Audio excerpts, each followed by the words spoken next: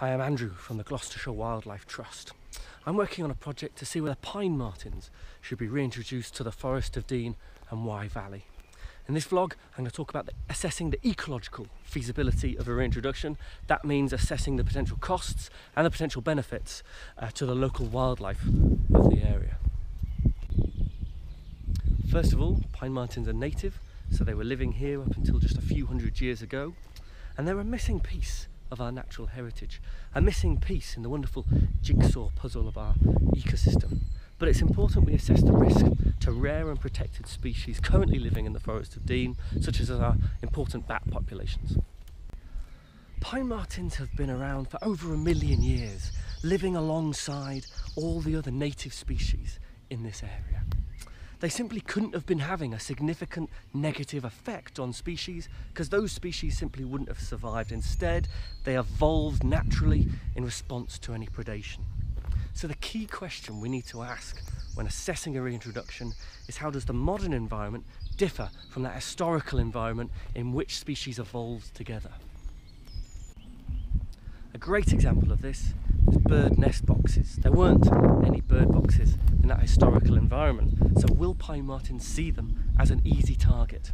Well, there's a wealth of evidence from areas of continental Europe and Scotland about the impacts pine martens might have on the natural environment, and we can use that evidence to properly assess the risk and develop potential mitigation strategies such as predator-proof bird boxes if they're needed.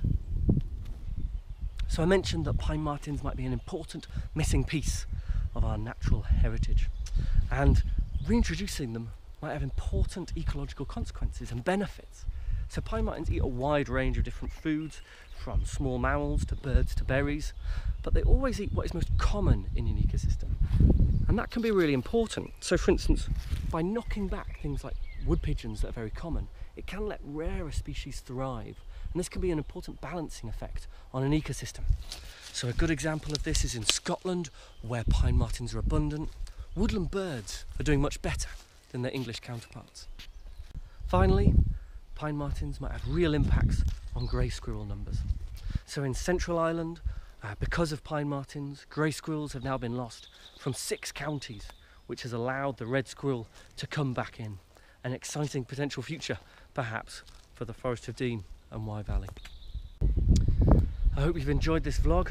The next vlog will be on socio-economic feasibility, which is simply, what would pine martens mean for people living alongside them? I'll see you then.